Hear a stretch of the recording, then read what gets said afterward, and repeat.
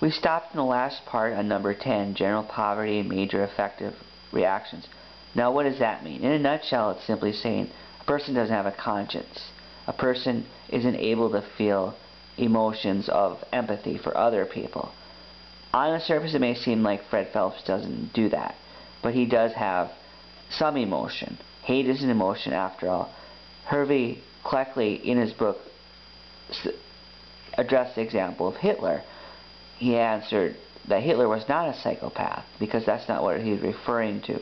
Hitler also had a shoot yourself in the foot type of way of operating ultimately. He was certainly successful in his evil ways for a long time, but if you read about his last days in his campaigns, there was some almost suicidal aspects to it, at least suicidal in the sense of trying to get preserved for posterity and to be victorious. Specific loss of insight.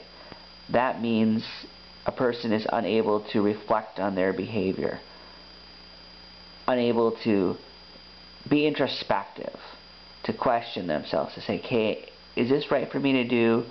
Am I doing this correctly? It's a very high level quality to be introspective. A lot of people don't have that developed as fully as it could, but it's completely absent in psychopaths. Fred Phelps' son says, no, he can't do that.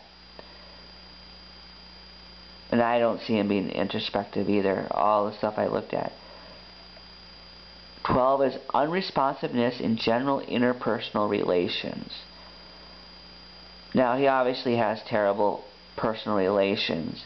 I don't know if we go to the level of a psychopath. Fantastic and uninviting behavior with drink and sometimes without. Certainly, he is fantastic and uninviting behavior. 14 is suicide threats rarely carried out. In the book Addicted to Hate, it said he tried to commit suicide once, but other than that, there's no evidence. Sex life impersonal, trivial, and poorly integrated. He succeeded in the sense of having children, so in a sense he has a sex life that's normal. 16, failure to follow any life plan. According to Cleckley, psychopaths are very erratic in their behavior. Later researchers such as Robert Harris seem to suggest they can be very ruthless in pursuit of whatever goals they deem worthy. Fred Phelps does follow a life plan. He's a minister. He's stuck to that. So he's not a psychopath in that sense.